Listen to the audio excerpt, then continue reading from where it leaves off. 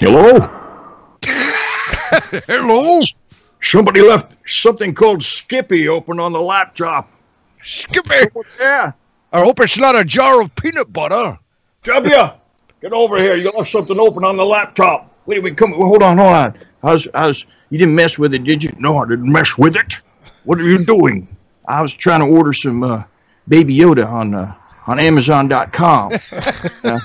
I just, I didn't want anybody messing up. I got the spinning beach ball of death earlier, and you didn't mess up my order, did you? Oh, I left it in the shopping cart. There's something called Skippy, and I hear people on the other end of it. Who's that? Skippy. Hey, it's Jimmy and Jason from Rebel Force Radio, Sir Sean. I know those guys. Hold on. Christopher Walken. Guys, it's crazy, but I saw you on the Rebel Force Radio. You have a YouTube, a video now, right? We do. Yes. Yeah. It's cool. I like you ought it. to look into that, Chris. No, video. I'm a Super 8 man myself. I'm a film guy. Hey, hold on. Steven's around somewhere. I think he's washing his hands again. Yo, you're washing your hands again. I hope he's singing Happy Birthday He twice. touched a refrigerator handle, and every time he touches something in the house, we're on lockdown together. It's I had a book club meeting, and then we had to lockdown happen. Governor of California. Right. Not a big fan of his necessarily, but we're all here together now. Yeah, that's right. Drinking, eating, sleeping together, or trying to anyway. Like, Sir Sean, I was you were one of the first I thought of when all of this broke out. I hope that we've got armed guards around you at all times. You're too valuable to risk to the dreaded virus. For the coronavirus, yes. Well, let me tell you something. Nobody's getting in here until we finish our Zorro marathon.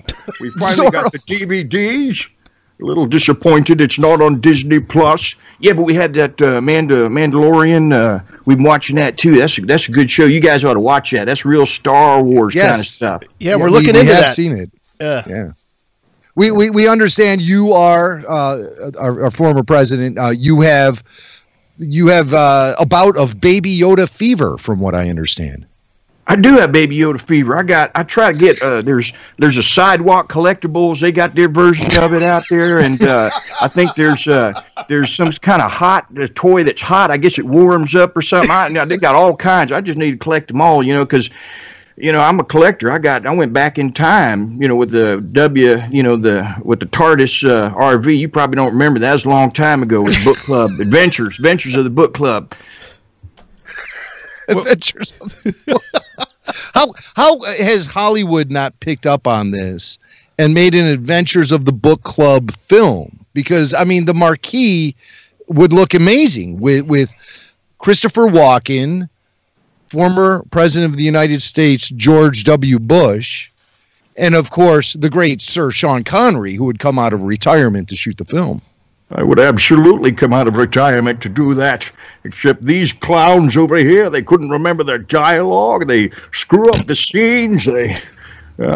It's terrible having to try to hole up with these three. If Stephen would ever come to the phone, your Skippy call is going on. We're over here trying to handle it for you. I just got the Skippy. Well, certainly his hands must be washed and cleaned by now, and dried off. So maybe we could talk to Mr. Stanton. Hold on. Thanks a lot, guys. Thank you so much for. Were they giving you guys a rough time? Well, a little bit, but I think it was the technology. My Amazon.com order. That's what happened. As I was ordering a Baby Yoda from Sidewalk Collectibles, and these fellas come in. All right, it's okay. We'll take care of that later. Gentlemen, it has been way too long. Wow. It has. Stephen Stanton, for real this time. Yeah, these guys, they can go. They're back. They're watching something on Disney Plus. I don't know. I think it's there's an episode about mummies on Discovery or National Geographic or something. Oh, man, you put W in front of Disney Plus. You're not going to see him for months. Well, that's good. We like that. It's kind of keeps them busy. Keeps them busy. Yeah, I used to put my kids in front of the TV and turn on Teletubbies. I'm sure it has the same effect. Yeah, that and My Little Pony. For some reason, W really gets into that. He's old school with that. Well, he's a brony. He's a brony. He is a brony. He's totally a brony. Well, Stephen is not ashamed to admit it. No, absolutely not. He touts it. It's great to have you. As you say, it has been far too long. And speaking of keeping busy, you've been keeping busy. You're always keeping busy. And I would imagine that having this new, incredible, and exciting season of Star Wars: The Clone Wars, bittersweet as it may be, as it wrapped up just a few days ago, that's got to be a thrilling conclusion to an adventure that started for you back in 2008, I believe. Yeah, back in season 2, Duchess of Mandalore, when I came on board as Mas Amedda, a lot has happened since that very first episode, and it was wild to hear that they were bringing it back. We certainly didn't expect, at least I didn't expect, them to ever resurrect the series.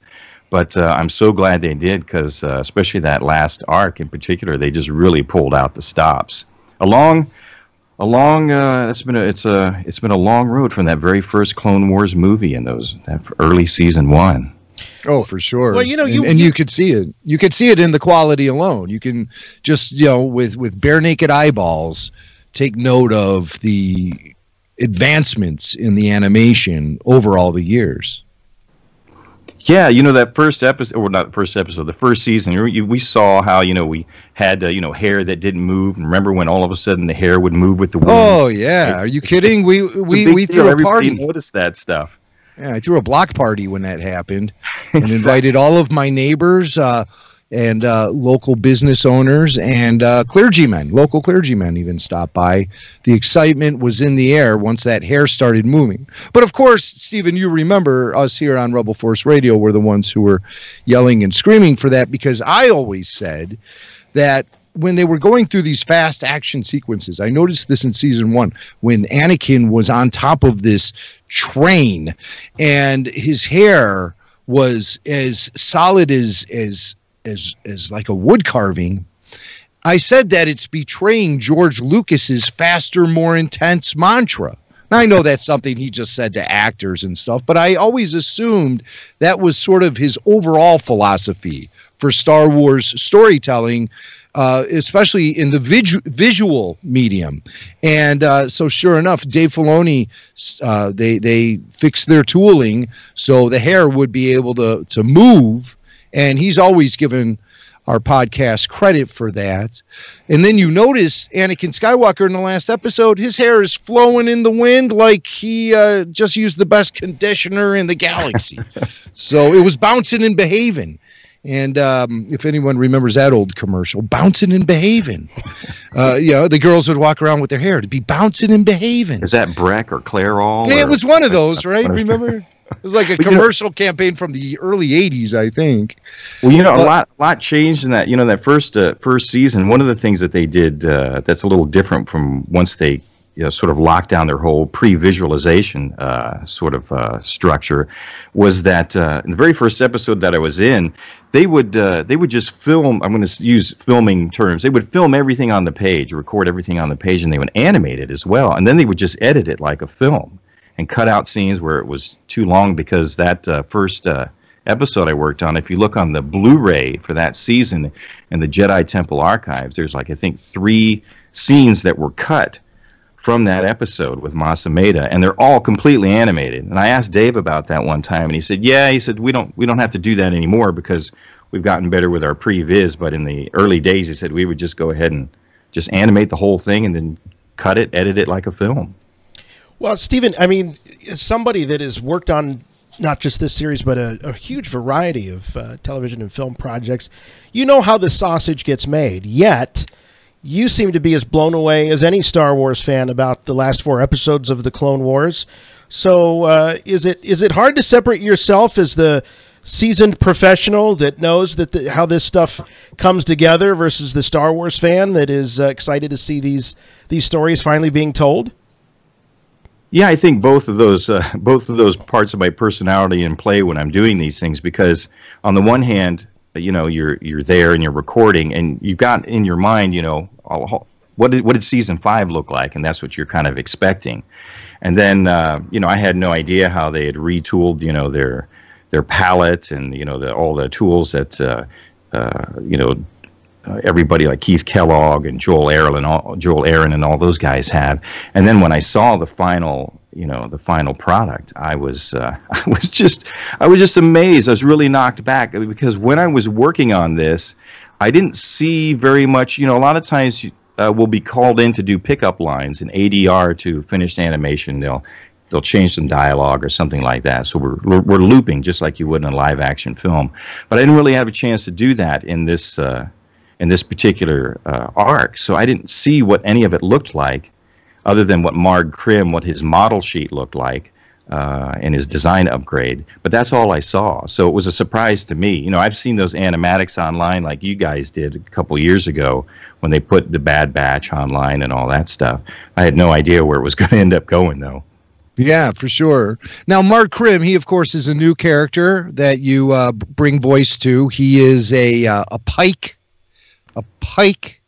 Do you have any information about the Pikes and how they were developed for the Clone Wars? Because I think the reason I'm asking, Stephen, is because I think they had their origins originally in story treatments for George Lucas's live-action Star Wars television show.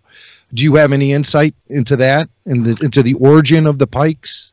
No, I don't really. I mean, when I got called in for this back in 2012, which is when, we originally recorded this, Dave, pretty much what he told me in shorthand was like, I had asked him, I didn't know anything about the Pikes, and I had asked him if they were new characters. He said, no, they'd been used before. And so I said, well, what are we looking for on a voice on this? And he said he wanted something that was kind of like a Don Corleone type of Godfather thing. So, I took that, the Don Corleone, and I took the cotton out of his mouth, and he became, Marg Krim, that kind of a guy that was in charge of this more the De Niro for Vito Corleone than the Brando Corleone. Yes.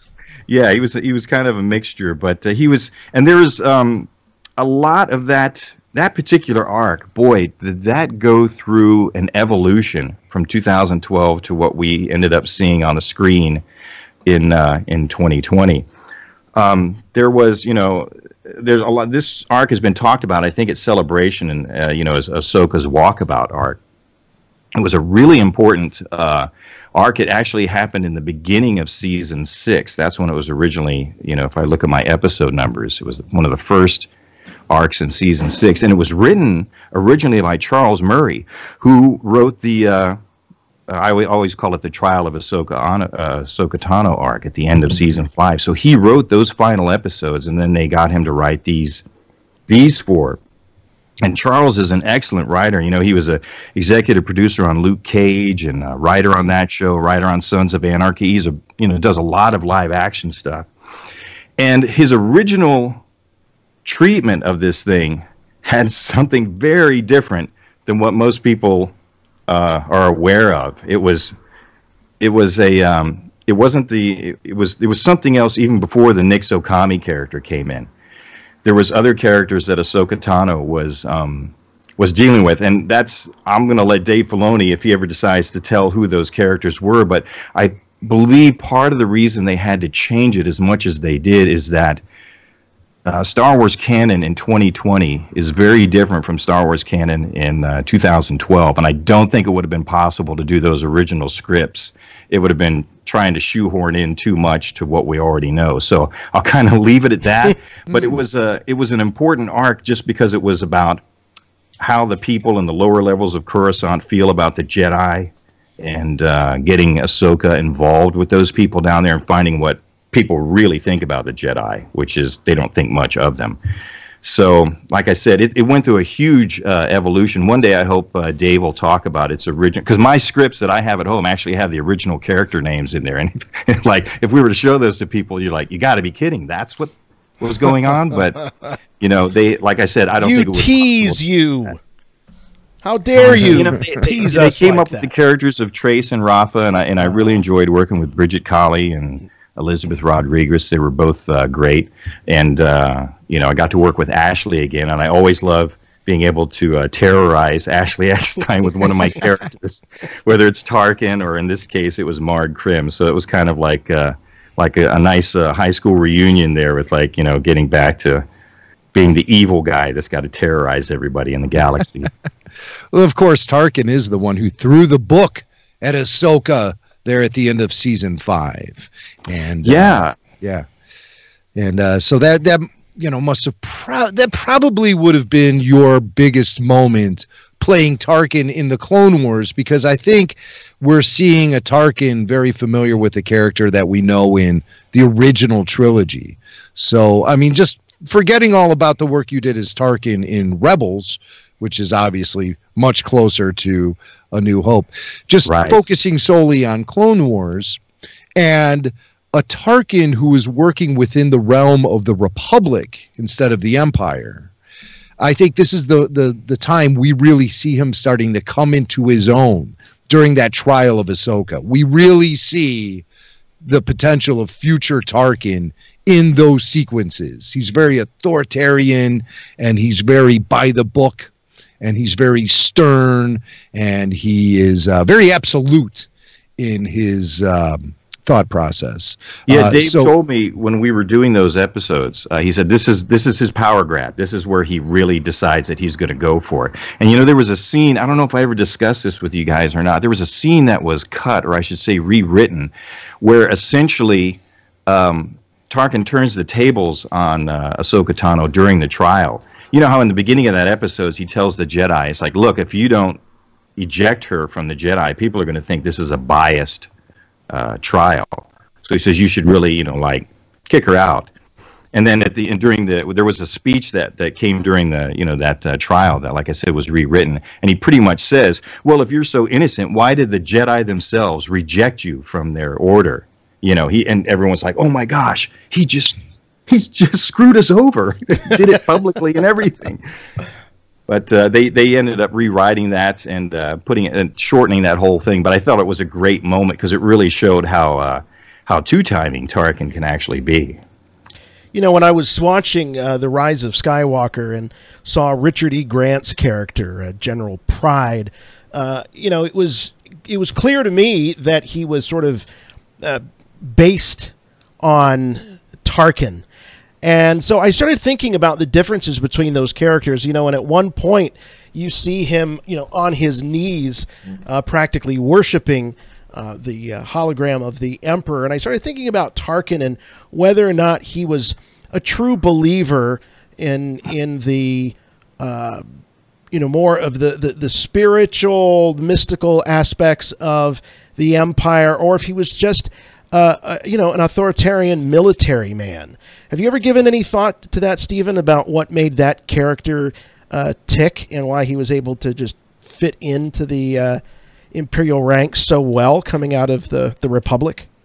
Well, yeah, if you ever read, I don't know if you've ever read Tarkin by James Luceno, the novel, he lays out a lot of that in the novel. Tarkin has got his reservations about the Empire, or excuse me, the Emperor, and all this sort of Force jazz, but he kind of goes along with it because his ambition is to move up in the ranks. If you read about his childhood, which they cover in the book, how his uncle takes him onto this this jungle part of this jungle planet, and he's got to survive out there on his own.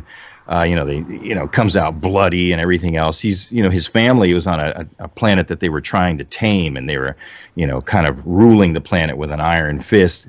And that was his sort of, that's his upbringing. So he kind of carried the whole thing about fear being the way to get people to get what you want from people. He carried that with him right from his childhood.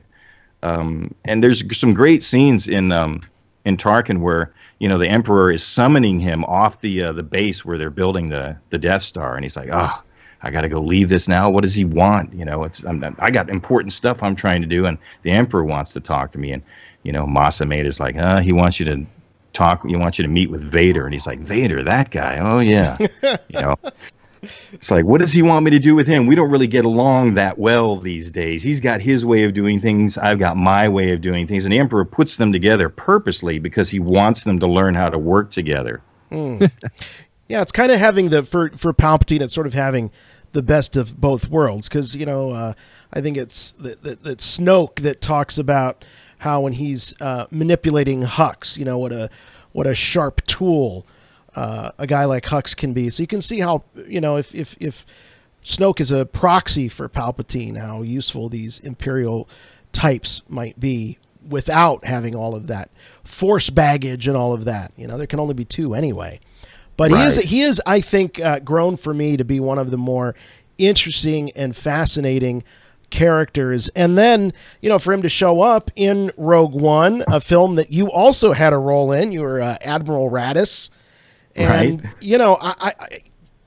look, there's been a lot said about Star Wars post the Disney acquisition, but one thing that seems to rise to the top is that a lot of fans, and I might even say the majority of fans, based on the feedback we get at Rebel Force Radio, consider Rogue One to be the best Star Wars film in the Disney era. Well, what I love about it, and there's a lot that I do love about it, is you get to travel back to 1977, but you get to see it all done with like modern visual effects and filmmaking techniques and the kinds of things that audiences are used to now. When I went in on that recording session, I remember Matt Wood was trying to give me some context of some of the scenes that I was recording dialogue for. So he would show me like a little bit of something ahead of my scene and then a little bit of something afterwards. And he was showing me some of the restored footage they had of the squadron of X-Wing pilots from the 1977 film, and I about just jumped out of my skin right there at the session. I said I couldn't believe that they were going to do that, and I told him, I said, oh my God, people are just going to freak out when they see this old footage from 1977 in this new film. And it's just, there was so much excitement about that. On the second day that I was in there recording, this group of people came in, they kind of like, it's a little bit of an interruption. We were between takes. So this one gentleman came in, he had like 3 or 4 other people with him, and they talked to Matt Wood and Doc Kane, who was our recording engineer on that.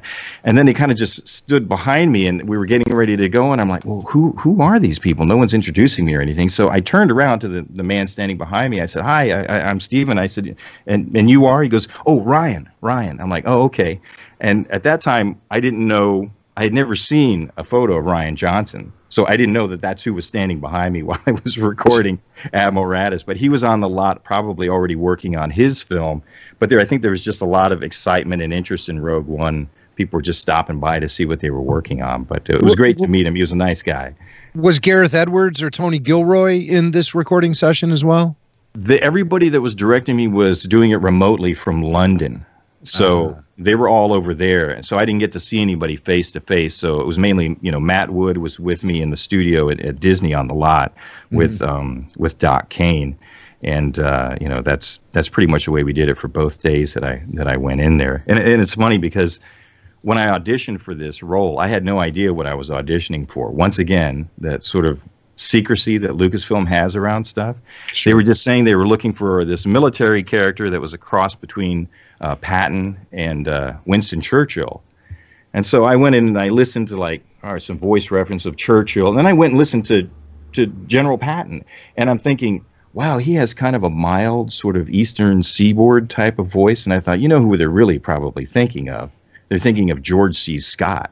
Right. Sure, so of course. I took, George C. Scott and Winston Churchill, and I took, put the two together, and you got Admiral Raddus, and submitted that audition, and then, I got it, and I still didn't know what it was, what this character looked like or anything. It wasn't, the script said it was for a movie called Los Alamos, even on my ADR pages, which was the code name for it. And when I got there, Matt Wood finally showed me a picture. I said, oh, he's Moncal, Moncal, okay. Great. Now I know what we're doing. So you had to take George C. Scott and imagine him, underwater, all gurgly and doing that well, on dry land, more gasping for breath. Yeah, right. Yeah. But yeah, that was the whole genesis of that particular, that character. It's always interesting to find out what it is you're working on when you finally get to a Star Wars project. So true. Now, so the voice of Admiral Akbar didn't influence the sound of Admiral Raddus at all? Because I hear some Akbar in there as well. I think that's just a coincidence because, like I said, I didn't know what I was auditioning for. So I just did that sort of George C. Scott, Winston Churchill thing.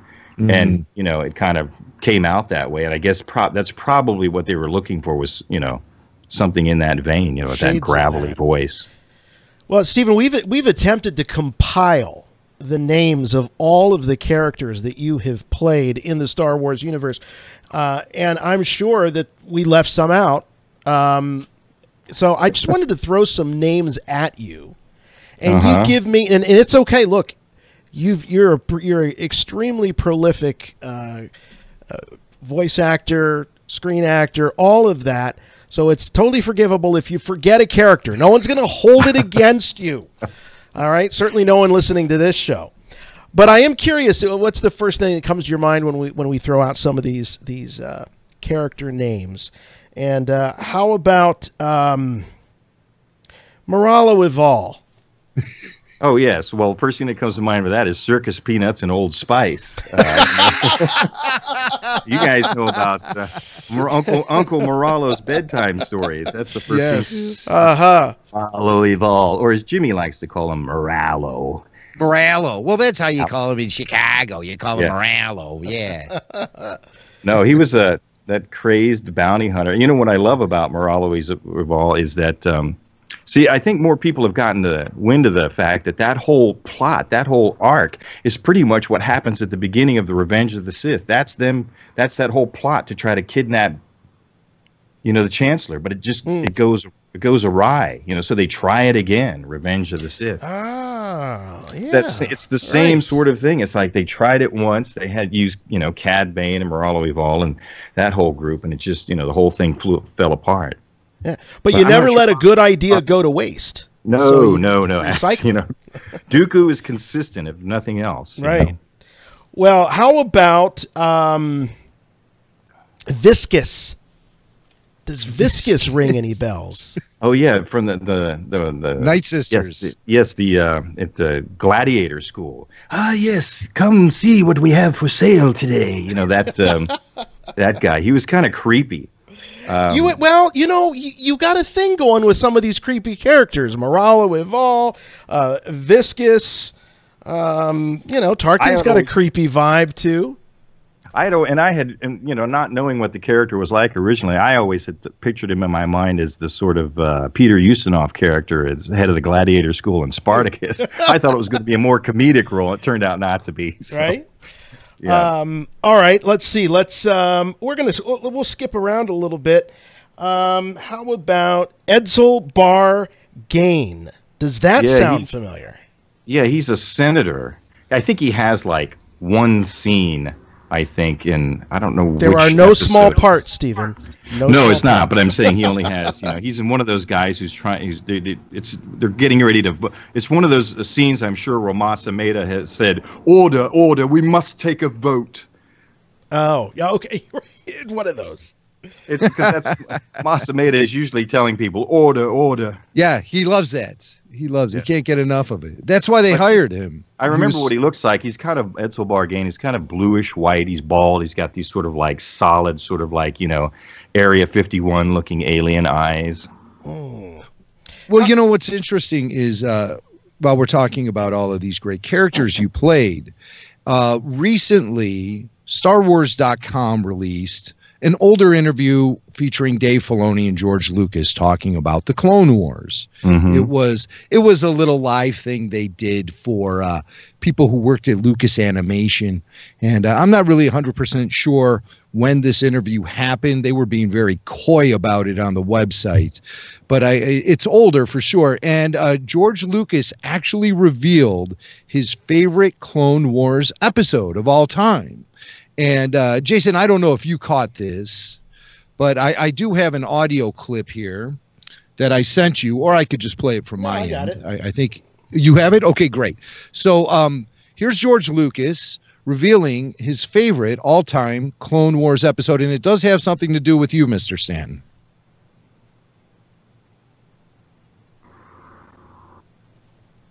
One second while Jason gets the audio ready. Please stand by. Your call is important to us. Please stand by. Or I could just play it from my end if that makes things easier. No, it's fine. Here it is. Well, let's try it one more time. All operators are busy right now. The episodes we did, if you ask my favorite, were the ones that were the least like any of the movies, because that's when we were actually being creative and challenging ourselves and doing things that felt more like Star Wars. Well, my favorite, I can remember. Really? I'm frightened. It's the one with the droids. Oh, when they're out in the middle of nowhere. Yeah. Oh my God, really? It's THX White Limbo in Star Wars Land. That one's up there because who in the world would make that? Who would? Well, George Lucas would, and he's referring to, of course, Sunny Day in the Void from Season 5 of Star Wars The Clone Wars, featuring a Stephen Stanton original character, Meeber Gaskin.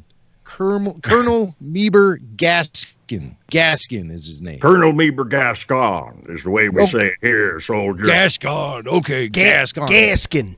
Meeber Gaskin.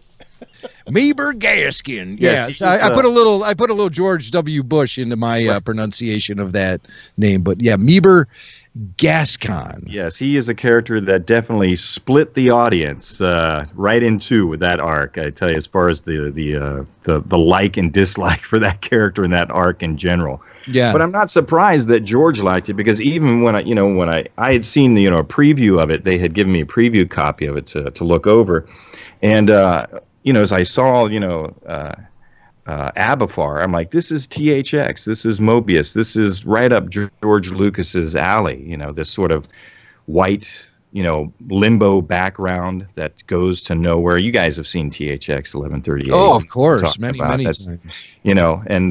So yeah, I'm not surprised to hear that, but it definitely was. That was I can't remember. I think it was on your guys' list of the best of your favorite Clone Wars too, right? I think I remember you guys saying how much you loved those episodes. Well, I'll tell you what, I don't know about that, Mr. Stan, but I'll tell you this.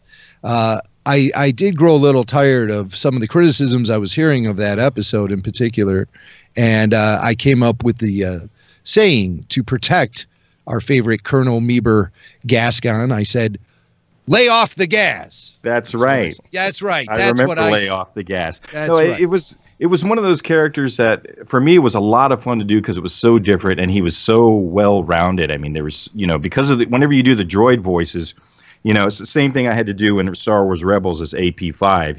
The droid says something to you in droid speak, and then you repeat it back. What do you mean they're going to be late? That's so you just say back what they said. But that's why they put the character of Whack in there, so Gascon would actually have somebody to talk to. But the big thing that I loved about that episode, I'm sure you guys agree, is the introduction of the clone commando, Gregor. Oh, yes. D. Baker's, the guy who'd lost his memory. That was just, I had so much fun working with D on that because it was so different from anything else they had done in the show with clones. And I didn't usually get a chance to have a lot of scenes working with D. Baker. So this was, this was a very small cast on this. There was usually at the most 3 people in the room. Most of the time there was just 2. So it was a great one to explore that whole thing of Gregor getting his memory back and then really switching into high gear at the end of that episode. Earlier on the show, Stephen, we were talking about an article that was in Vanity Fair, and it was Jon Favreau and Dave Filoni. They were talking about the journey to bring Baby Yoda to the screen, and one of the things I love Baby Yoda. Big hit in the household there. And they were talking about the struggle that they had to not make him too cute, and something that Favreau said was, he said, George established with Star Wars a universe where no matter how fantastical these characters are, how weird they look, the characters within the world always treated them as normal citizens of the world. And you think about these extreme characters, and Meeber Gascon is one of those that was so extreme, yet he was this big top general. Well, yeah, that only makes sense in Star Wars. Absolutely. There's no way you could have a character like that and much else and have it be accepted by the audience. And I thought there was a lot of parallels. I've yet to talk to Brent Friedman. Wrote that arc. He also wrote the Moralo Eval arc as well. he seemed to get all the strange assignments, the difficult ones. And I always thought there was a correlation between, or at least a similarity between Meber Gascon and Lawrence of Arabia. They were both map makers who were like thrust into greatness or had greatness thrust upon them. One's going to Aqaba, the other one's going to Abafar, out in they're both desert places. I didn't know if there was anything about that, but I always thought that was kind of an interesting. He was kind of like the anti-Lawrence of Arabia. Wow. He wanted the glory, but he just wasn't equipped to do it. Well, I think you're onto something with that. I think we need to do a full-on deconstruction of Sunny Day in a Void. But I did actually watch those episodes recently upon hearing George's comments about them, and there is something very amazing about those episodes that make them very original when you compare it to a lot of the other Star Wars catalog. And of course, the THX 1138 comparisons were made by you and George Lucas himself, that individual walking through the white void of an environment, the environment being a reflection of the madness going on inside the character's head. Yeah. And while in THX 1138, Bobby Duvall, he internalized a lot of that stuff. But with Meber Gascon, I'm sorry, I'm struggling with names tonight if you haven't noticed. Meber Gascon, he really wears that stuff on his sleeve, and he let it all hang out. When he went nuts. Was that a lot of fun for you to portray a character slipping into madness like that? Well, it was, because you never know how far they want to go. There's only so much written on the page, then it'll say then Gascon, loses his mind or starts jumping around. And I would try something, and then Dave would say, no, think Looney Tunes, go even bigger, broader, just go crazy with it. And you're not, you're used to playing Clone Wars a certain way. So, trying to keep that frame of mind. And it's great when you have someone, like Dave that really knows what he wants and says, no. Here's where we're going with this. Just cut loose. And it's something you definitely have to keep in mind. Like when we were doing Star Wars Resistance, that was made for a much younger audience. So, we're keeping certain things in mind while we were portraying those. And right at the time that I was working on Resistance, we went back to starting to work on Clone Wars. And I remember asking Dave, because he was directing me in my Clone Wars episodes. I said, so this is still keeping kids in mind? And Dave's like, not so much. Good. This is more, because it's written, because if you were to read a script from Star Wars Resistance, there isn't anything necessarily in the script that would say, okay, this is a show for a younger audience. They're written just like Star Wars, but it's the way Resistance was animated and it was acted out a certain way, and the timing and everything like that, color palette, it all came together in the end to be something like a show for younger people. But if you were to read the scripts, if I were to just hand them to you and not tell you what show it's from, you wouldn't know it was Star Wars Resistance. It's all Star Wars, but it's just like, how do we play it out? So once we were doing Resistance and I was going back to Clone Wars, I had to get into that darker place again where, you're just being more evil and menacing and not worrying about if you're scaring the audience or not. Wow. Stephen, I have to ask, we've interviewed in a lot of different actors associated with Star Wars and a lot of voice talent, and that are involved in a lot of different projects. Your ability to recall character names, descriptions, the writers of the episode. I think you may be the first and only actor from an animated Star Wars project who can throw out the names of the writers, even if their names aren't, those names aren't Dave and Filoni. What is it? Is that just something you've just always had the ability to do, or are you that studious about the projects you get involved in, where you follow the careers of all these people and notice the patterns and other things that they're involved in, or you just have like a photographic memory? No, it's more about more respect for the writer and what they do. And, I've worked on both sides of the camera and, in production and as an actor, and I understand how important writers are. If you don't have writers, you don't have a show or a film or anything. You just don't have it. So when I would get, whenever I was working on something, I was always looking, what's the byline? Who wrote the script that I'm working on today? And if they were in the studio, many times they were, but they would sit in the back and be very quiet. I would go introduce myself to people like Charles Murray, or become good friends with Brent Friedman. I mean, that guy has written some of the, for Rebels and Clone Wars, all of my most controversial episodes, like AP5, Singing in Space. Guys, I'm sure that's at the top of your list as well. Wow! Were the existential droid? Yes. Yeah, that was a very interesting episode of Rebels there. So so I've really come to know who these people are, and Matt Michnovich and Stephen Melching, all these people. I'll have them sign my scripts for me, and everything. I want something to remember what these guys have done. And they put a lot into this. I mean, every show is going to get criticized. This episode wasn't as good as that one, or this one is considered filler. But nobody goes into these things saying like, I just got to crank this out, and get it done so they can shoot it tomorrow. I mean, I've been on episodes. I can tell you exactly the one. The Clone Wars arc that I just finished recording, when we did that originally, they were still working on it the day that I was they were up like in a conference room at the studio, and they were coming down like, okay, we got the scripts. The names are not going to be right. Just ignore them. Those characters aren't in this anymore. And then David explained, the whole evolution of why those characters' names were in there and all that stuff. But they were working on them right up to the last minute. Everybody involved at Lucasfilm on these animated shows that I've been on takes it, as serious as a heart attack.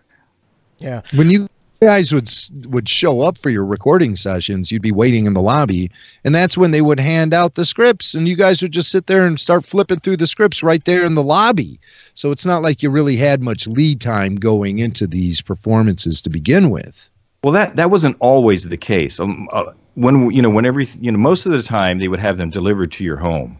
That a delivery person would drop off the script to your home, and you'd have it in advance. But there were times, I remember the Moralo Eval arc is one of those, because I got there early, and I'm like, oh my gosh, they're gonna kill off Obi-Wan Kenobi. Wait, what's going on in this script? There was all kinds of stuff, in there that was just a surprise. But most of the time, I would say generally we got the scripts in advance, and it was only on rare occasions that we would get them right there. Now, in some cases, when you would be like hired at the last minute, they said, like, oh, we need you to come in on Thursday. You're going to be playing a new character. Scripts will be at the session. And then you're like, okay, what are we doing? And then, Dave would say, okay, I want you to be this character. This is the way we're going to go about it. What have you got? And then you'd kind of work it out right there. What was the biggest difference for you personally between working on the productions of Star Wars, The Clone Wars, and then going into Star Wars Rebels? Did you notice a big difference in the approach or anything like that? Or was it feeling more or less like an extension of The Clone Wars?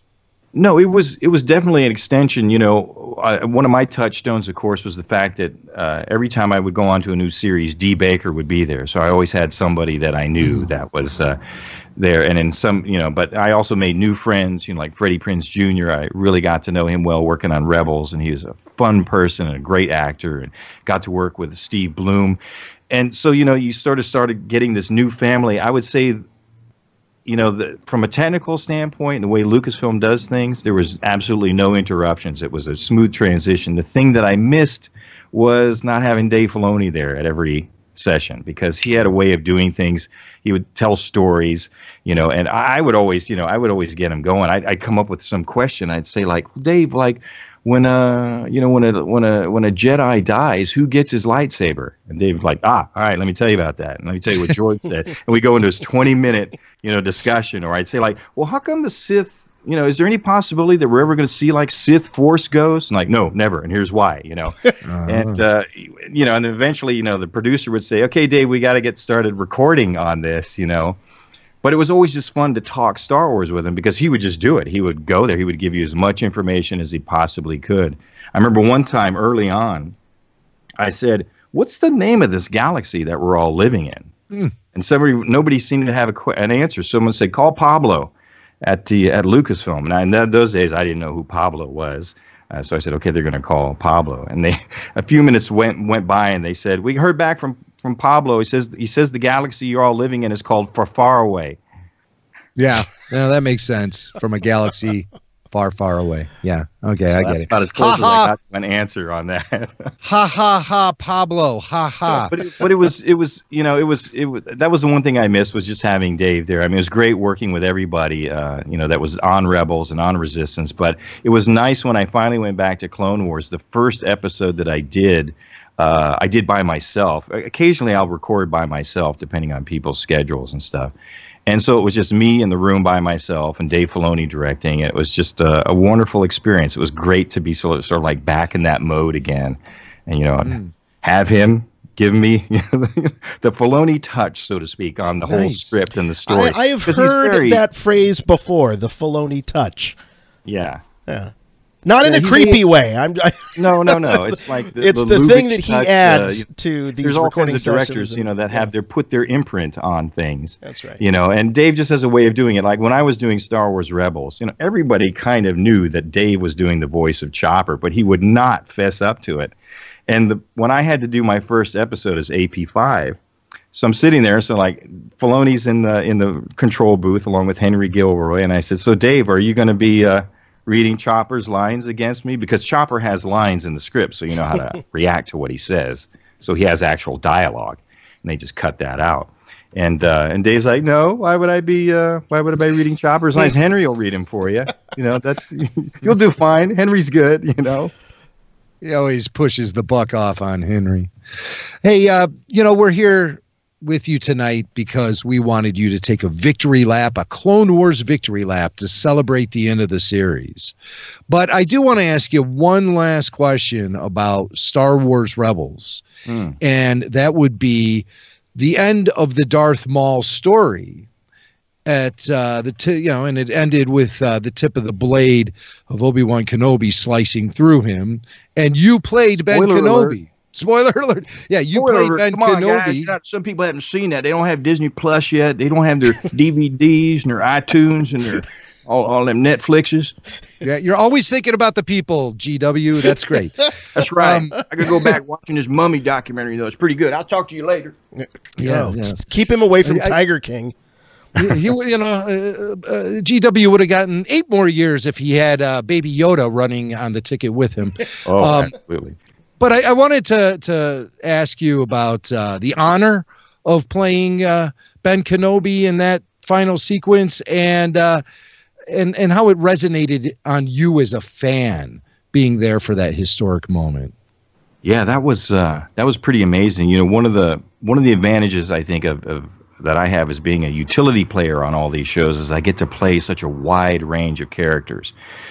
Part of the main cast, you're usually that character, and that's what the audience knows you as. So, I've been very fortunate that I've been able to play, everybody from Tarkin and, and Ben Kenobi from the original trilogy to, the Masameda and the prequels and the new characters like you guys are bringing up, everyone from Griff Halloran in Resistance to Admiral Raddus in Rogue One. So this was a great opportunity for me because I had been doing the voice Alec Guinness's Ben Kenobi for Lucasfilm for years, going back to the early 2000s for all the video games and some projects that never came to fruition. I wish I could talk about some of those, but there was a lot of time. I was called on to do Guinness's voice for a lot of things, and we happened to be recording an episode of Rebels called Double Agent Droid, the one where AP5 sings. And while we were all getting set up, somebody started a conversation about Disney Infinity 3.0, and they said, they pulled the plug on that game. And I said to Dave, "Oh, Dave, did you know that Meeber Gascon is in Disney Infinity?" And Dave said, "No." He goes, "I didn't know." He goes, "Did you voice him in there?" I said, "No." I said, "He's one of these side mission characters that just has a little cartoon bubble. He doesn't talk." But I said, "I'd have gladly done the voice for him." I said, I just don't think they knew, but I said I was already there voicing Ben Kenobi for the game. And Dave said, "Oh, yeah." He goes, "You do Ben Kenobi." He says, "Let me hear a little bit of your Ben Kenobi." I'm so like, okay. And then I immediately proceeded to forget every single line of dialogue Alec Guinness has ever done in any of the movies. Instant audition right there on the spot. Exactly. But you start choking with brain farts, and you start saying things like, "Do or do not. There is no try." Oh, wait, that's not him. Wait, feed me. I need a line. Feed me a line. You're a part of a rebel alliance and a traitor. Now that's somebody else. Oh, damn it. Vanessa Marshall was standing right next to me, and she kind of whispers. She goes, "Do the scum and villainy line." I said, "Oh yeah, great." And I'm like, "How does it go?" And so I finally remembered, Moss Isley Spaceport, you'll never find a more wretched hive of scum and villainy. We must be cautious. Wow. So Dave was like, perfect. That was perfect. So great. You know how it is. You guys are working radio and all that stuff. They let go of the talk back button, and then you see them all talking to each other and looking at my castmates like, I wonder what that was all about. So the session ends, and Filoni pulls me aside and says, "I want to talk to you for a few minutes." He says, "We have an idea for an episode." He says, "We don't have a green light on it yet or anything, but he says we have an idea for an episode that I want to put the Alec Guinness Kenobi character into." And he says, "I wonder if you'd be up for maybe doing the scratch for it." He says, "You'll probably end up being replaced, but he says we want to do this thing, do the scratch." And I guess, maybe they were trying to prove what the episode could be, because the character they had not brought into the animation yet was the Alec Guinness version of Kenobi. So I said, yeah, that sounds like a pretty cool idea. He said, so long as you're okay with, you probably being replaced at some point, it could be a lot of fun. And up to that point, I had never worked with Sam Witwer on any episode in the Clone Wars. And I thought, no kidding, this could be a lot of fun. Yeah, we never had any scenes together, So a couple of weeks went by, and I got a call from Dave, and he wanted to talk to me more about it and lay it out on the line, and said, if you're up for it, we'd love to have you, do this recording. So I went in, and the way they recorded that day was, you've seen the episode. The rest of the cast from Rebels is in it, but they recorded everybody's bookends first, and then they left me in the room with Sam and Taylor Gray, was playing Ezra. And I was on his left, and Sam was on his right. And that's the way we stood in the room. So you had, the devil and the angel on the shoulder kind of thing, pulling him from one side to the other. So we did this thing and, had a lot of fun doing it. We played around with the scenes, played around with the dialogue, played them multiple ways. This is an episode that Dave Filoni himself wrote. So he knew exactly what it was that he wanted. So we did it. I remember they wouldn't let us keep our scripts, but we could keep our script covers. So I had everybody sign mine, and everyone started passing theirs around. So we all had kind of a memento of the day. And believe it or not, I actually took photos that day because there was nobody there doing it. And my phone died, and I lost every single one of the photos that I took from that day. And I was on the phone to Verizon. I was trying to get, and they're saying, well, can you tell us what these photos are? I said, I cannot tell you anything about what these photos are. Especially if you're a Star Wars fan, Wow.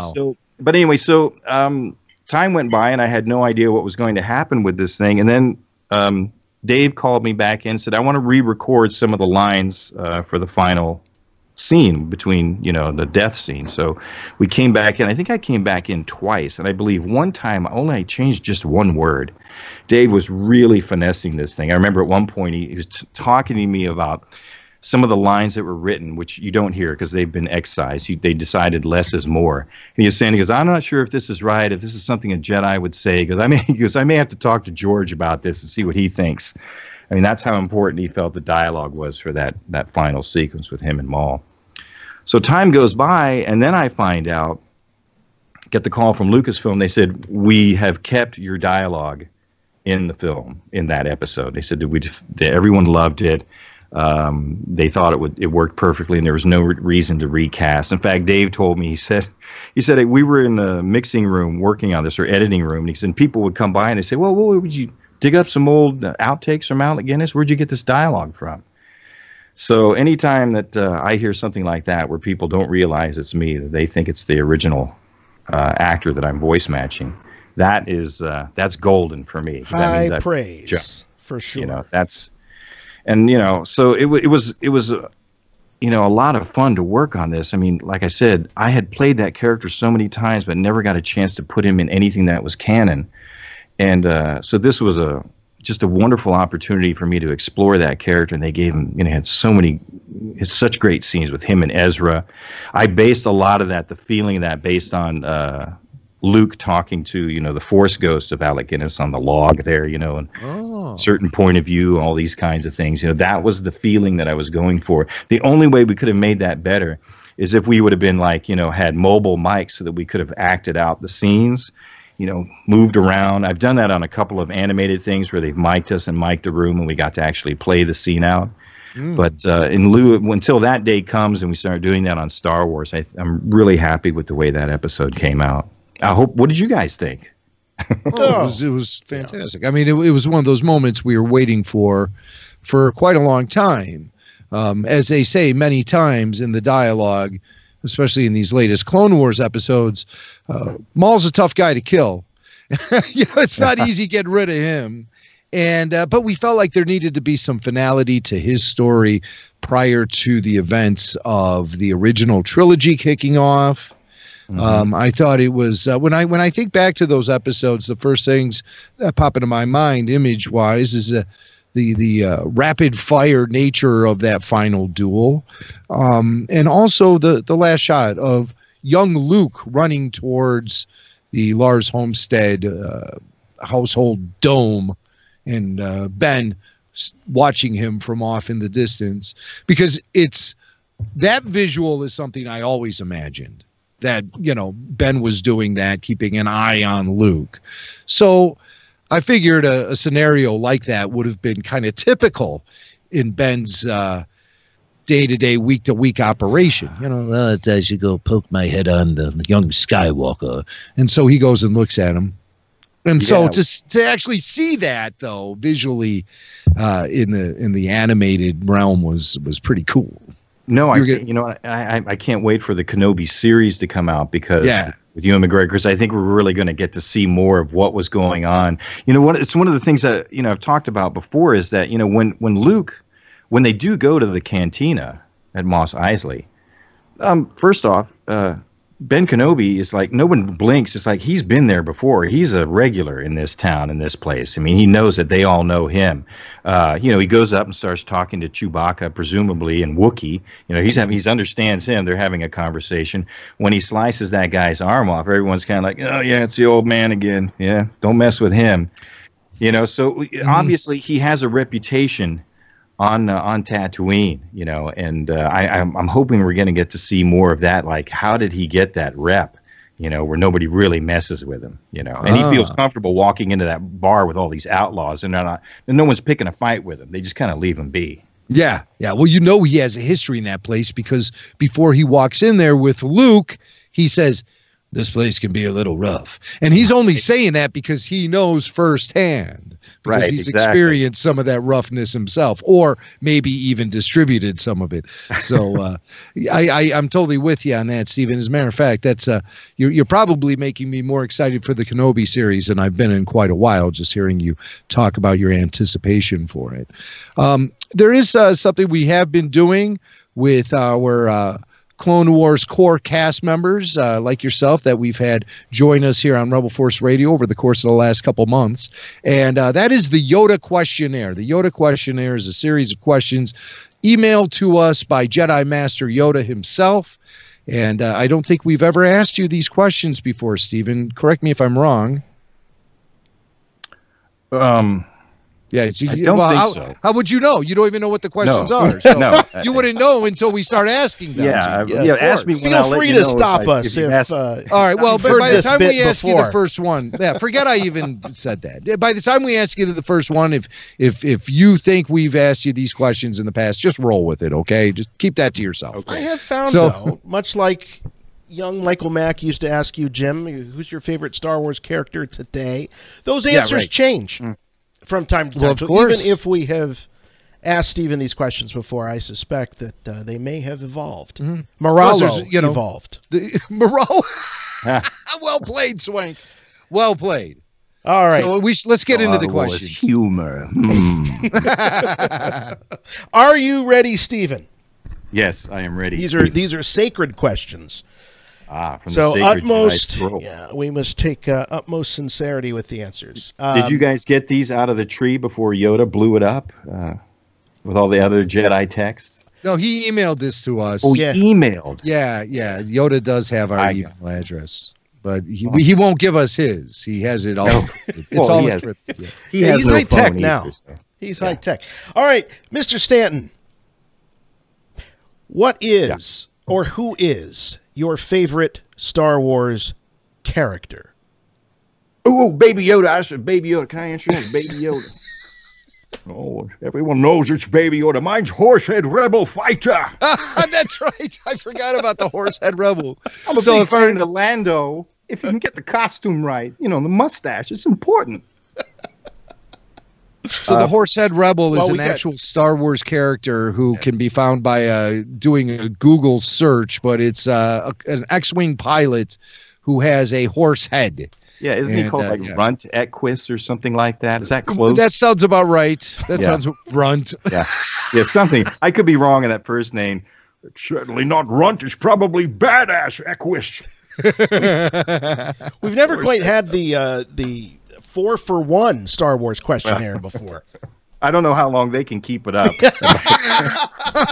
I mean, I'll put my 2 cents in. Like you said, these things change. But one character that comes to my mind that I absolutely love. It's from the prequels. Dexter Jetster. In his diner. Obi-Wan. Them cloners. You got to watch out for them. That character is so well done. And what's his name? Ronald Falk plays him. I believe he's an Australian actor. I think he's just one of the more fun characters they have. And plus, it has that sort of American Graffiti vibe to it. Sure. That comes up in so much. Actually, we had an American Graffiti scene that was cut. Well, Jimmy Mack left. It says. What? It says Jimmy Mack left on my screen. No, I'm here. I'm here, guys. I'm here. There he is. I was going to say. I'm here. I'm here. I was going to just kind of call back to the Clone Wars arc that we just did. There was a scene that we originally recorded that was straight out of American Graffiti. I played a used car salesman that sells Ahsoka Tano that crummy bike that breaks down. It was right out of. It's just like the scene where the character of Toad in American Graffiti is being confronted by that sleazy used car dealer. And I remember I used it to get a THX 1138 reference in there. Because you know how George used to slip an 1138 reference into all his movies? Sure. So I had told her, I said, lady, please, the 1138's a classic. This thing is going to give it's going to be fine, whatever. And then it breaks down. And we always used to wait next week when you're waiting to see if you got the Post-it notes from George Lucas saying you wanted you to change a line or redo a line or whatever. And I was waiting for us, and Dave Filoni didn't mention anything about re-recording the line, so I thought, finally going to get a THX 1138 reference in there. So, but it ended up getting cut. So, well, you can't win them all. he's a good character. I won't tell you the name because I hope they used the charter one time. It was really funny. So Dexter Jetster. That is a first, and I love when we have a first here on Rebel Force My Radio. favorite thing about Dex is he's got 4 arms, and so when he goes in to hug Obi-Wan Kenobi, his lower right hand scratches his ass. Do you guys know how they filmed it? Do you have any? I've never seen any behind the scenes. Who was standing there in front of? It was Ernest Borgnine. No, it was not. It was the actual actor. You said his name was Ronald Falk, I think it was. Yeah. And and so they shot the sequences with him on set, and then they shot them without him actually there. So Ewan McGregor was miming the hug and things of that nature, and so they had 2 different pieces of film to work with when it came time then to animate in the character. Yeah. That stuff's tough to do when you don't have. I've done a little bit of green screen, and I did really old school motion capture where I actually had to wear an exoskeleton. I had about 6 feet of cable behind me. You couldn't really move around much, but you're mimicking things and doing more pantomime than anything else. Wow, tough stuff. Yeah. All right, are you ready for question number 2? Yes, absolutely. All right, now we went to the light side of the Force. Now we're gonna go to the dark side, as I ask you who your least favorite Star Wars character is. Oh, that one's easy. Least favorite. Jackson. Jackson. The rabbit. Thank you. I love this answer. Because we put his skeleton in the Meeber Gascon arc. He's the That's right. skeleton that you find by the wreckage. Yeah. That was my favorite part of that episode. It was a lot of people at Lucasfilm's favorite part too, I think. Dave had great glee showing me that pre-production drawing when he says, "Do you know who Jackson is?" I said, "Yeah." He goes, "Take a look at this picture and tell me what you think." And he says, "Like we're kind of showing his skeleton there." Well, oddly, fandom and the franchise itself, the Star Wars saga, hadn't really thought much about Jackson since he last appeared in a Marvel comic back in 1978. And he's kind of just been this running joke among fandom, Bugs Bunny and Star Wars. Weird. But and we thought it was weird back in the 70s too. And the 70s were weird to begin with. So Jackson didn't last long, but recently there has been something of a Jackson renaissance. He's appeared in some IDW comics, and he's appeared in some recent Marvel comic issues as well. I personally kind of like him because he's green like Yoda. Everything green, Yoda green, Baby Yoda green, Jackson green. I love it. It's money. green. Yes, of course. Of course. All right. Good answers so far. Good answers. So you've gotten them all right. Oh, good. Thank goodness. Yeah. Is there a prize at the end, like whiskey or martini Scotch. at least? We'll get you some scotch. Sir John. All right. All right. Mr. Stanton or Mr. Connery or Mr. W. Bush or Mr. Walken. Walken. The name's Walken. Well, Like Walken, it's hard to keep up sometimes. What is... Remind you, it's okay. Well, Jason has a hard time thinking with his grandfather's watch up his ass. What? We didn't need to go there. We didn't need to go there. I knew it. I knew it. It's a I knew it, family Jason. program, What is that supposed to mean? You see, I knew it, Jason. I knew you've never seen Pulp Fiction. I knew you've never seen it. No. I hate Quentin Tarantino movies. You hate Quentin Tarantino movies? Yeah, he's terrible. Okay, we better move on from this subject right away. It's starting to get kind of salty here. I think we ought to move on. All right. Question number 3. What Star Wars scene makes you smile? Oh, another easy one. And I have the action figure to go along with this scene. Wilro Hood running out of the Sky City with his ice cream container. That's a great one. That's a great an ice cream maker. You guys know that? Jason, are you not familiar with No, Wilro Hood? I may not know Pulp Fiction, but I do know Tarantino. But I Jason do know doesn't know about jack about Quentin Tarantino, but he knows about Empire Strikes Back. On that actor, they're going to find him and do a documentary. It'll be on Disney Plus next year. Disney Gallery, The Tales of Wilro Hood. Well, we know that that's a Camtono. Now. Right, because we've seen that in The Mandalorian now, right? Yeah, that's right. So I guess you can put ice cream in it. I don't know. They were putting other stuff. I put ice cream in mine. I like a little cherry vanilla, a little tutti fruity. I like pistachio, though. Guess why? Guess why I like pistachio, guys? Why? Because you're little nuts? Little nuts. It's green. It's green. Oh, green. Oh, okay. We're kind of slow on the uptake, aren't you? I'm going to go watch that Mummy documentary again. Yeah, well, go do that. All right. We got just 2 more questions here for you. You're doing really good so far. Okay. What Star Wars scene always makes you sad? Let's see. I'll tell you. It comes from a movie that I use more Kleenex in than any other Star Wars film. That is Rogue One. It shed so many tears in that film. I think the sacrifice of Chirrut and Baze, those 2 characters, and the love and loyalty they have towards one another, that is just heartbreaking to watch.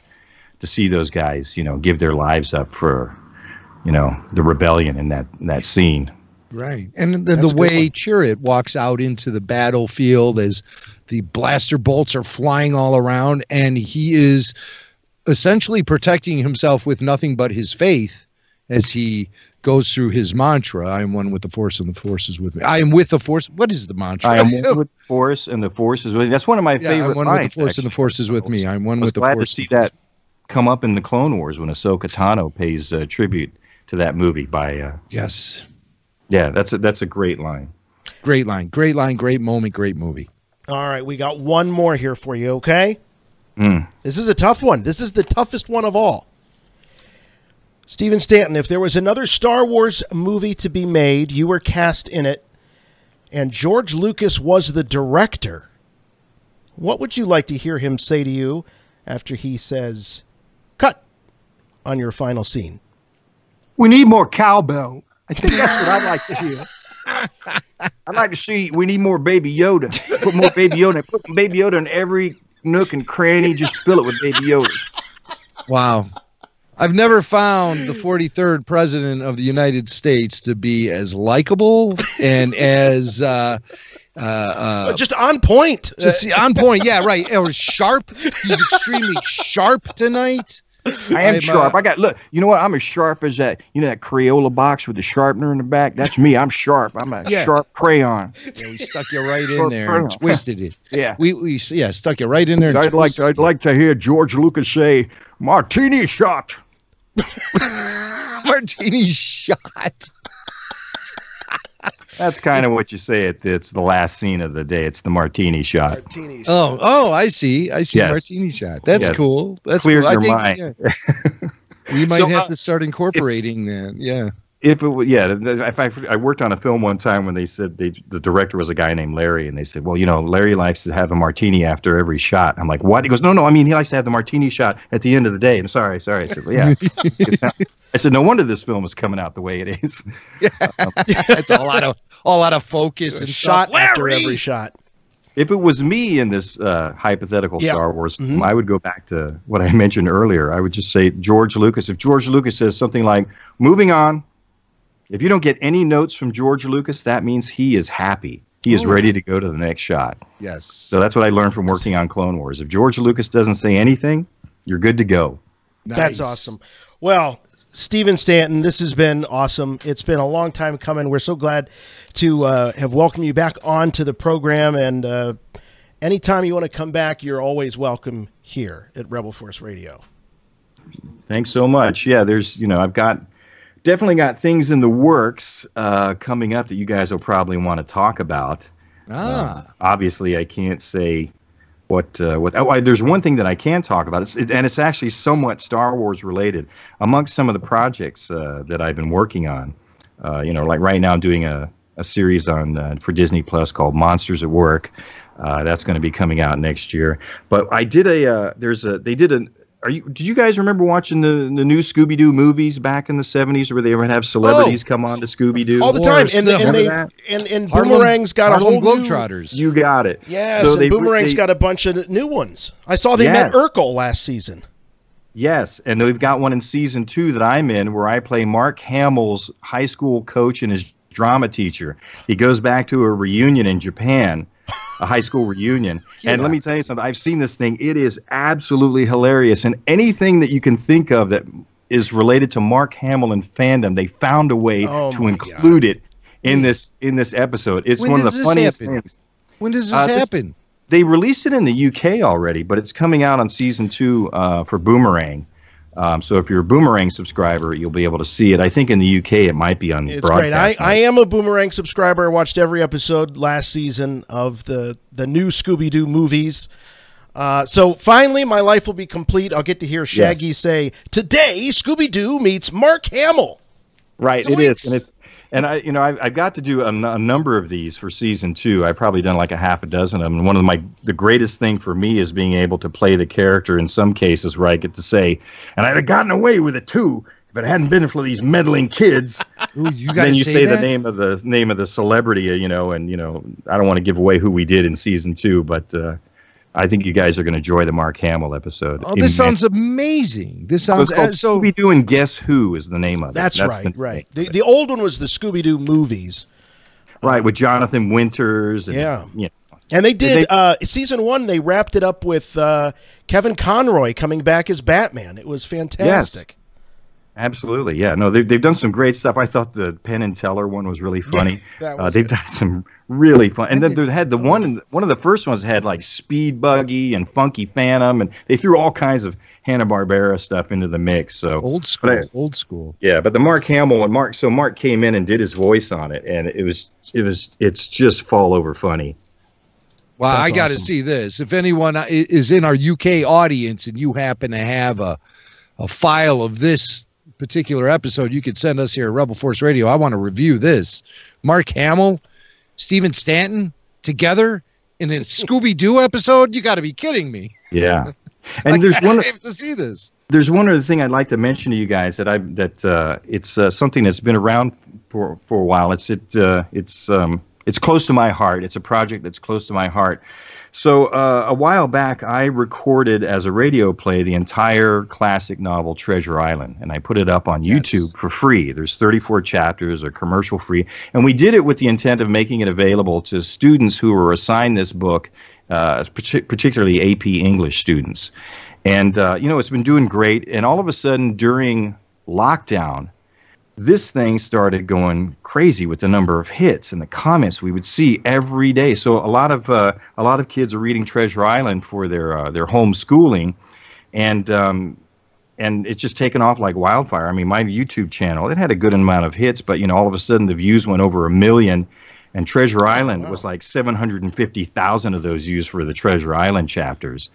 And so I just wanted to pass it along to your audience. If you got kids at home, whether you're just looking for something to entertain yourself, or if they've got, if they've been assigned Treasure Island as a book to read for AP English or any other class, head on over to YouTube. There's a playlist there. Like I said, all 34 chapters. I do all 30 characters in the book. So I came up with, and there's some in there. If you're a Star Wars fan, you're going to hear some characters that may sound familiar to some of my Star Wars characters. I think we might have a clip here. I would see him in 1,000 forms and with 1,000 diabolical expressions. Now the leg would be cut off at the knee, now at the hip. Now he was a monstrous kind of creature who had never had but the one leg, and that in the middle of his body. To see him leap and run and pursue me over the hedge and ditch was the worst of nightmares. And altogether, I paid pretty dear for my monthly 4-penny piece. I have to confess that I have that book always intimidated me a bit. It was a little girthy, and I've never read it. Well, I'm not the reader, read. It's a very tough read because not only is the language antiquated, it uses a lot of vernacular that has to do with seafaring voyages and pirates. And I had to really go through, it took me 1.5 years to actually record it in my spare time. And it's not an easy. I think a lot of kids, they choose it because they think it's going to be easy. Maybe they've seen a movie or whatever, and then they get into it and they're like, "Wow, this is deep." And like I said, with like 30 characters in there, and keeping track of all the different pirates and buccaneers and stuff, I really had to have a master list so I knew how to do every chapter. But it was a lot of fun to do. It's been very rewarding. And, one of the things they found is that if kids are reading along while they're listening to it, their comprehension is that much better. Yes. So we always suggest that to the kids. Read along as you're listening to it. Yes. The words then come to life on the page, really. And I'm looking at your YouTube channel, Stephen Stanton on YouTube. You have almost 250,000 views on each and every chapter. And, Stephen, I don't want you to be offended by Jason talking about the book the way he did, because he just hates Robert Louis Stevenson as much as he hates Quentin Tarantino. It's true. Well, you ought to read Dr. Jekyll and Mr. Hyde. That's a Robert Louis Stevenson novel as well. There you go. Yes. I've narrated it myself, but it's hard to tell the difference between Hyde and Jekyll. Yeah. Well, you know what? It's hard to identify you in these narrations because you get completely lost in the character. We know a lot of voiceover actors, and we've talked to a ton of them over the years here on Rebel Force Radio. But Stephen, you are the one guy who I have the hardest time identifying because you get lost in your character so much. I do not hear Stephen Stanton. That's good. Thank you so much. That makes me feel, it warms my heart to hear that, because that's the whole idea, is to forget who it is that you're listening to, or not even. In fact, I had a friend of mine who works in visual effects. I mean, he's a sculptor and a creature creator. And he messaged me on Instagram not that long ago and was saying, he goes, I'm sitting there in the studio looking for something. I got this Treasure Island. He goes, I'm about 15 chapters in. He goes, I'm thinking to myself, man, this is really wild and well done, and like, who's the guy, and is he playing all the characters? And he said, oh my God, it's you. He says, I had no idea that I was listening to you the whole time, and this is a person that I've known for years.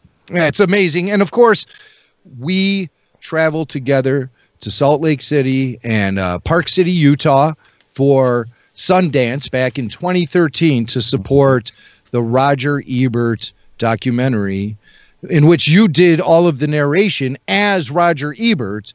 And this is well after the man lost the ability to communicate and then passed on. And here you are narrating his life story in front of, there's a packed theater watching this for the very first time, including Roger Ebert's widow, including a person like me who's worked with Roger Ebert when he was alive. And I don't think there was a single person sitting in that theater who second guessed that narration. It was Roger talking from the grave. And the way you were able to do that was magic. And that's the type of stuff, Stephen Stanton, you bring to every role you play. And I think you're an exceptional, rare talent in the voiceover field. And I'm very happy to call you a friend.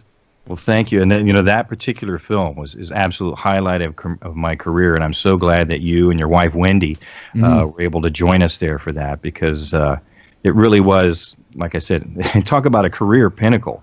And when you do something like that, that it means so much to the people that were involved in the film, including Chaz Roberts, Roger's wife. And it was great to work with Steve James, the director. Yes. He had done Hoop Dreams. He's a wonderful director and very understanding.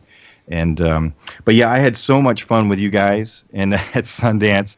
That we've got a lot of good pictures to show actually how much of a good time we had at that event. So it was my first time at Sundance too. I'd never been before, so it was great to be able to have you there, and like I said, Wendy and my managers, Dutch and Kathy, and just everybody that was along for that. Yeah, me and Dutch were just talking about it last night and sharing some good old memories and talking about how we should put some of those pictures up on Instagram. And for all of our listeners out there who are curious, the film is called Life Itself. It's a documentary about the life of film critic Roger Ebert and narrated in the voice of Roger Ebert by Stephen Stanton himself. Stephen, thank you again for this great Clone Wars victory lap, as we like to call it, as we get the core cast members of that great legendary show to join us here on Rebel Force Radio and share some great memories. Well, thank you guys. I never would have anticipated where getting on that show back in season 2 would have led me and would have allowed me to meet not only people like yourself, but all the fans that I've met over the years, whether it's at Celebration or other cons. Some wonderful, incredibly talented people and very generous people in the Star Wars community. They've helped out with all of our charity events. They've always shown up for them. And so yeah, it's been been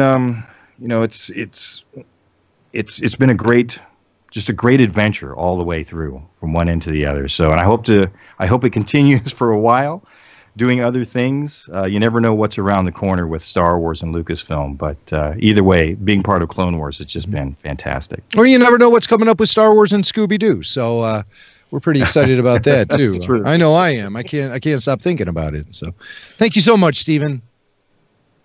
Thanks a lot, guys. I really appreciate it. And Jason, it's good to see you and talk to you, because I know I probably see or talk to Jimmy more than I get a chance to talk to you. So it was great to hear your voice and see you. Nice to see you too, my friend. Take care. Okay. Take care, guys. Bye-bye.